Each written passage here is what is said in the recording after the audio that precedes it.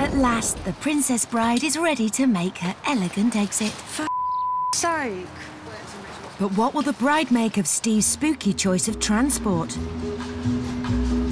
Oh well, at least it matches the bridesmaids. Oh my God! Oh my God! Oh. She likes her car, but she might not be so happy when she finds out where it's taking her. I have an important thing to do, OK? Request from Steve. I have to put a blindfold on you. Mind my makeup, please. I will. Please. I've spent so long doing my eyes. OK. Kayleigh's in the dark about her destination, which might be a good thing.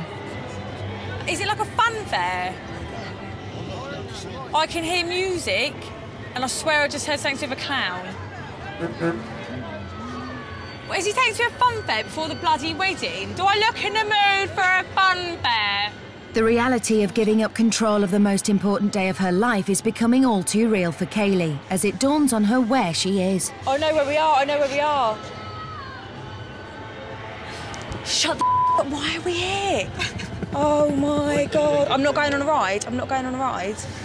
Well, where do you think we are? Thorpe Park, we're at Thorpe Park. We're actually at Thorpe Park. Mum! Why haven't you controlled this? Why am I at Thorpe Park on my wedding day? OK, let's just go. Come on, it's fine. Like, where? Right, keep just walking straight. We've all got you. Hold my hand.